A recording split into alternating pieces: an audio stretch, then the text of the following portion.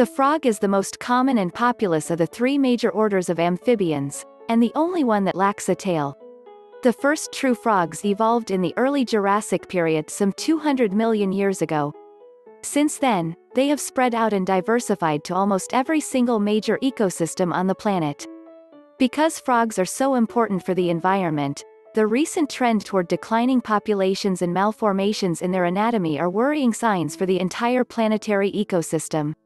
These animals are characterized by a kind of hunched body, webbed toes, big, bulging eyes, and moist skin.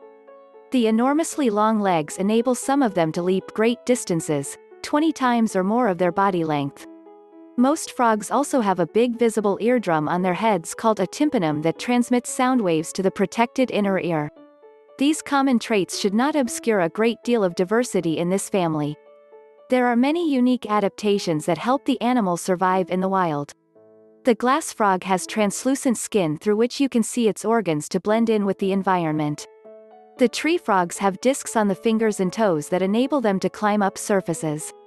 The flying frog can glide some 40 to 50 feet from the trees to the ground with the expanded webbing between its toes and fingers. Burrowing frogs often have claws or spade-like structures on their back feet that enable them to dig through the dirt. The leopard frogs have spotted patterns like the big cat for which it's named.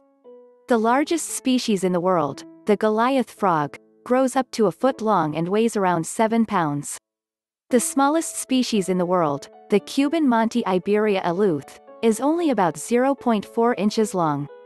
But between these two extremes, most of them measure no more than a few inches in size. Like most land animals, an adult has a set of lungs to breathe. The only real exception is one species in Indonesia that has no lungs, and draws oxygen down through its airway passages. But the animal also has porous skin through which it can absorb gases and water directly. This means it can literally breathe through its skin. But this also makes the skin very sensitive to dangerous chemicals and pollutions that seep into the environment. From a taxonomical perspective, both toads and frogs belong to the same classification, but there are several anatomical differences that distinguish a toad from other frog species. The main differences are that toads have warty skin, shorter legs, and a broader snout. Their skin can tolerate drier conditions, which means they are capable of living farther from any sources of water. These animals, as a rule, do not have any real social organizations or hierarchies. With few exceptions, these animals mostly hunt and sleep on their own. When they do come together in the breeding season, a group of frogs is called an army. The mating call is the only real means of communication. Each call is loud, conspicuous, and largely unique to the species. Males only make this sound out of necessity, because it has the tendency to attract predators as well. As a cold-blooded amphibian, the animal cannot maintain its own internal body temperature. Instead, it needs to constantly change its behavior in response to daily or seasonal fluctuations in the temperature, moving into the sun or shade as necessary. In northern climates, most species hibernate for the winter by hiding out somewhere and slowing down their metabolisms. The North American wood frog has actually evolved the ability to survive becoming frozen. As its body begins to shut down, the water in the frog cells is replaced with glucose and urea to prevent the body tissue from degrading.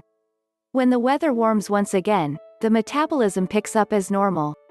Because they're so small and vulnerable, these animals have evolved a variety of different defenses to survive. Camouflage is the most common and evolutionary inexpensive defensive mechanism, hence why most species are green or brown in color. A few species like the edible frogs actually have the ability to blend in with the background. The long legs and leaping ability also help many get away from predators. For some species of frogs, poison is its most potent weapon. There are about 170 different species of poison dart frogs, most of which reside in tropical ecosystems. They exhibit bright and garish colors to warn predators that the frog has evolved some of the most potent poisons on the planet. A single gram of toxin from the golden poison dart frog can kill up to 100,000 people. Some species are not toxic but have evolved bright colors to fool predators into believing it's poisonous. These animals can be found in almost every single continent and region of the planet outside of Antarctica. The greatest diversity of species occurs in the tropics, while many more can be found in temperate regions. Most species tend to live on the ground near the source of freshwater, though a few species can live in brackish, slight salty water. Some can also burrow underground or inhabit trees. When out hunting, an adult usually lies in wait for prey, though some engage in deliberate pursuit. The frog's long tongue and night vision are its greatest assets. While the teeth on the upper jaw hold the prey temporarily in place, the frog pushes its eyeballs on top of the mouth to force food down the throat. The frog's diet changes drastically between the tadpole phase and the adult phase. After first hatching, most tadpoles tend to eat plankton and other tiny organic matter, though a few species are carnivorous hunters that consume insects, fish, and other tadpoles, even if it means cannibalizing members of their own species. As it undergoes a massive transformation between the tadpole and adult phases, the diet also transitions to an exclusively carnivorous diet consisting of insects, arthropods, or worms. The largest species, such as the Africa bullfrog, also consume rodents, reptiles, and other frogs.